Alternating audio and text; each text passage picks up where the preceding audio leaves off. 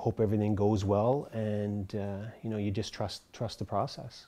For Bill and Patty Exel, watching their 17-year-old son Billy drive away from their home in Ontario for a new home in Cloquet wasn't easy. As parents, you're just trying to tell your son it's going to be okay, it's going to work out. Hockey was supposed to be Billy's main focus.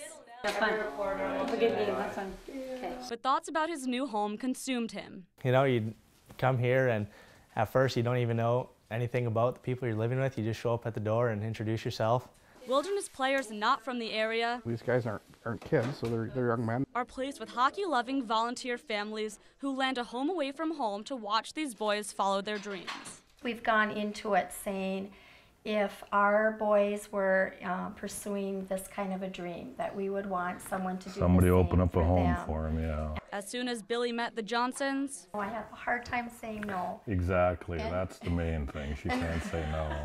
He and his parents could rest assured he would be in good hands. And knowing what we know now and where Billy does live, it's the best it could be. We couldn't have asked for anything better. Tom Proul, Carleton County Commissioner and Probation Officer, has years of experience working with kids. Sharing his home was nothing out of the ordinary.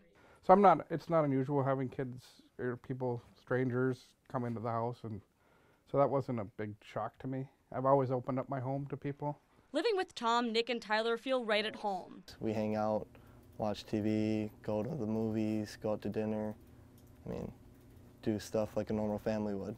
Home, I'm cooking, he's cleaning the dishes. And Tom treats the boys as if they were his own. He's like my son, you know. I have to get after him every now and then, and we give Tyler a hard time because he gets a lot of penalties and he's gotten into a lot of fights and that kind of stuff. So we have to ground him frequently. We tell him if he gets in a penalty box, he's grounded.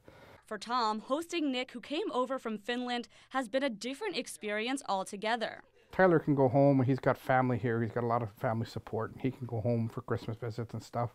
Nick, he stays with us. You know, he'll go with our family for the visits. Billet families get money each month to pay for food and necessities for these young hockey players. What are you making for supper? But Tom knows this is not a money-making venture. More about giving these kids a place to stay, a safe place to live, and you know, something that you can give to them, and then they give back to the community. Tom and the Johnsons both agree a love for hockey is a necessity. We just like going to their games, number one. If they're away, you know, we talk about their games the next day or that night when they get home. So that's the biggest part of it, you know, bringing hockey into our family again. And hope to give the boys the chance to experience a whole different way of living. A lot of them have come from big cities, and so they come and they have to get used to living in a small town. It's a pretty big shock to some of them. I think Kirk has had them throw firewood in, and you've probably made them venison. Oh yeah, they've pulled deer out of the woods for me. But the lifelong relationships, I mean, honestly, I would say he's like my second dad, to be honest with you.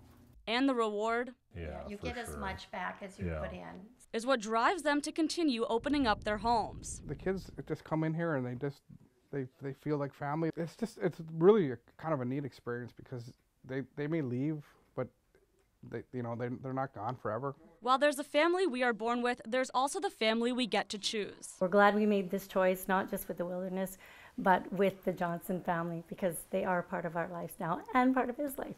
With photojournalist Devin Elmore, I'm Stef Manisero, KQDS, Fox 21.